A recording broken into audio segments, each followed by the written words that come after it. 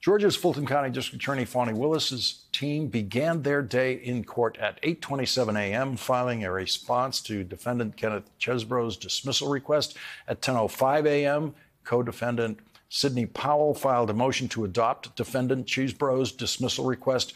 At 11:19 a.m., District Attorney Willis filed a response to defendant Powell's dismissal request. At 12:56 p.m., District Attorney Willis responded to another of defendant Chesebro's dismissal requests on First Amendment grounds.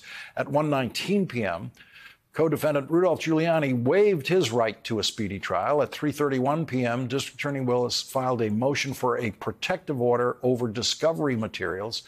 At 4:15 p.m., co-defendant Mark Meadows adopted co-defendant Jeffrey Clark's motion to extend deadlines. And at 4:45 p.m., District Attorney Willis filed the prosecution's notices and reservation of rights pertaining to discovery. At 4:54 p.m., District Attorney Willis filed a response to co-defendant Chesebro's motion to dismiss RICO charges. And then, at 5:30 p.m. today in Washington, D.C., federal judge Tanya Chutkan denied Donald Trump's request that she recuse herself from the case.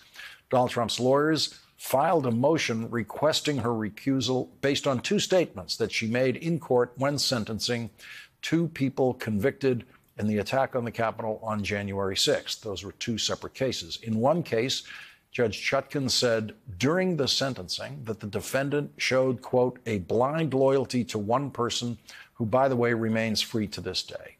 In another case, Judge Chutkan said to the convicted defendant, you have made a very good point, one that has been made before, that the people who exhorted you and encouraged you and rallied you to go and take action and to fight have not been charged. The Trump lawyers' filing said Judge Chutkan has, in connection with other cases, suggested that President Trump should be prosecuted and imprisoned. Such statements made before this case began and without due process are inherently disqualifying.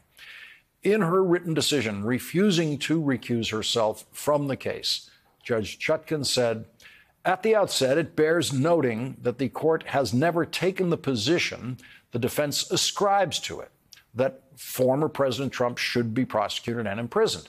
And the defense does not cite any instance of the court ever uttering those words or anything similar. Instead, the defense interprets the court's verbal reiterations of defendant Palmer and Priola's arguments about their relative culpability as suggesting a secret core view about defendant's criminality.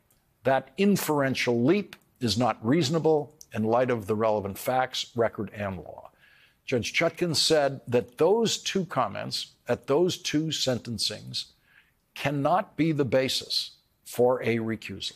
She said, the Supreme Court has held that a judge's statements made in a judicial setting and reflecting opinions formed by the judge on the basis of facts introduced or events occurring in the course of the current proceedings or of prior proceedings do not constitute a basis or partiality motion unless they display a deep-seated favoritism or antagonism that would make fair judgment impossible.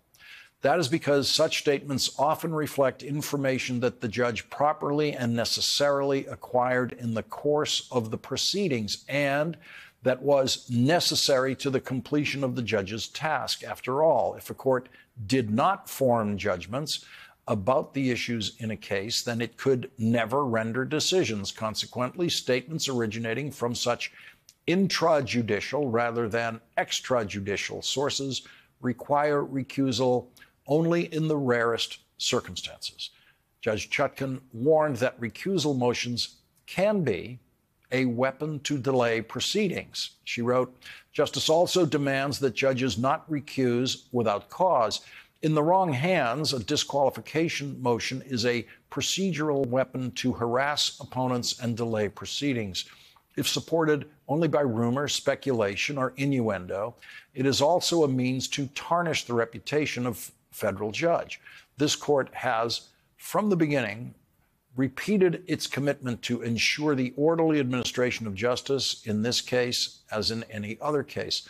That commitment echoes the court's solemn oath to administer justice without respect to persons, to do equal right to the poor and to the rich, and to faithfully and impartially discharge and perform all duties under the Constitution and laws of the United States. Based on its review of the law, facts, and record, the court concludes that a reasonable observer would not doubt its ability to uphold that promise in this case. For these reasons, defendant's motion for recusal of the district judge is hereby denied.